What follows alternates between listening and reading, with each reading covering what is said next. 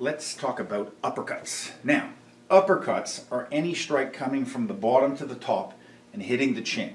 And they are acting in the exact same manner as a rotational concussion, where we're hitting somebody's chin to the side and causing it to smash the brain in the opposite direction into the skull.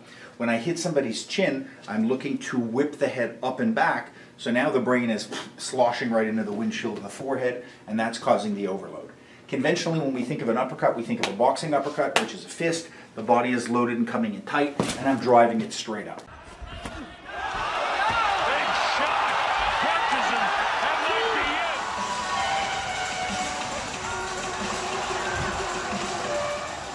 Devastating it was. Right there. Snap the head. Now, a lot of people have been successful with uppercuts. I had a good buddy of mine who used to use uppercuts with fist all the time in the street. What I will tell you is this. A bare knuckle uppercut, if you're going to stay fisted, needs to be short and tight. I don't want to use one of these Street Fighter video game uppercuts. That's where I'm going clean through. It's way more power than I need. Some styles, like Japanese shoot wrestling, will use more of a pushing uppercut, like an old Irish style, sort of long push like that. And that's really because they're looking to set up and open up for the legs. But the Irish would use that in bare knuckle boxing because it would put less risk into the strike and protect the hands a bit. Instead of something a little bit speedy and uncontrollable that's hitting on an arc that's only temporarily touching, they would look for a long push with the hand and aim more for the throat, just to cause the wholeness of the spine to lock and to create distance and shake the brain. It was more of a destabilizer to set you up for bigger hits with the other hand. If I'm looking for a knockout uppercut, I don't like to use the fist.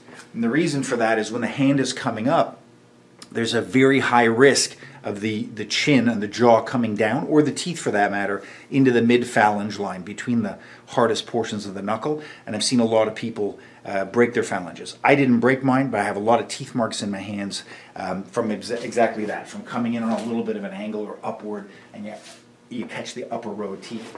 Terribly destructive for their face, but not the greatest way to spend a night exchanging fluids with somebody that you're in a fight with. So I far prefer, if I'm close enough, to look for an upward elbow. Again, with an upward elbow, I don't want to have some big arcing strike, so I'm not looking to do like a movie elbow that comes up like that. Rather, I'm looking to kind of stop it at about the height of his nose. So I'm coming up as if I'm aiming for the throat, but driving up on an angle into the sort of brainstem area.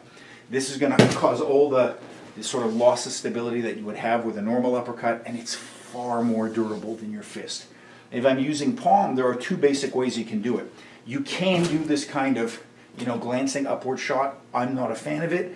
I always want to drive. So I'm either doing that straightforward shot like I would with my brachial stun, or I'm driving into the face just to mash it and to cause some damage.